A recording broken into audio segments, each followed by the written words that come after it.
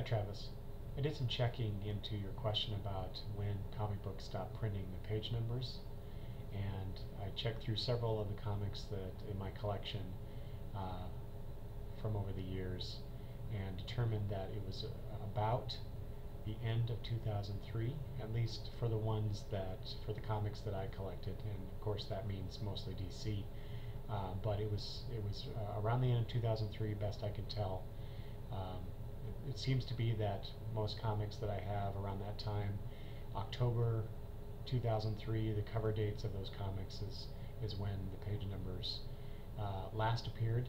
Although I found that that was not very consistent. There were some titles where even the next month, the November 2003 date stamp on the comic included page numbers.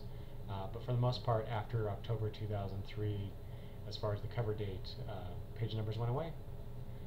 There you go. That's my answer. Bye.